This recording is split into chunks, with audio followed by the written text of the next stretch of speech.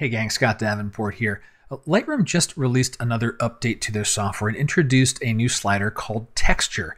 Now, when I first heard the slider name, I was like, oh, interesting. Like I'm thinking textures and texture overlays and giving a photo a canvas type texture. That's not what it's about. It's about adding detail into the midtones. And it actually works really well. Let me show you how it's going here with this photo here. And in the basic panel, we now have a texture slider. So this is in Lightroom Classic CC. And let me just push this really far to the right here. So you can just gonna see this photo crispen up, right? Now it starts to feel like, oh, isn't that kind of like clarity? Well, watch what happens when we do clarity.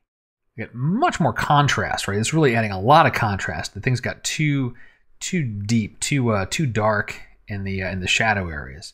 Let's return that there and go back to that texture again.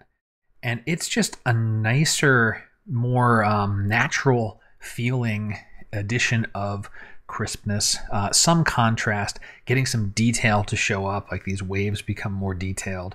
Again, turning it off again, adding it back in.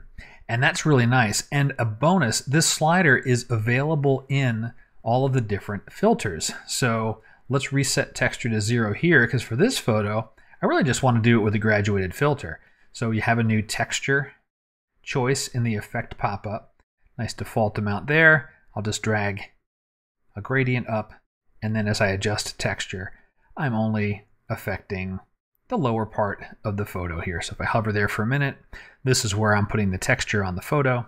And if I turn that off and on, notice the background's not changing, but the foreground is. It's getting that nice pop. So that's what the texture slider is. It's a new addition to Lightroom CC.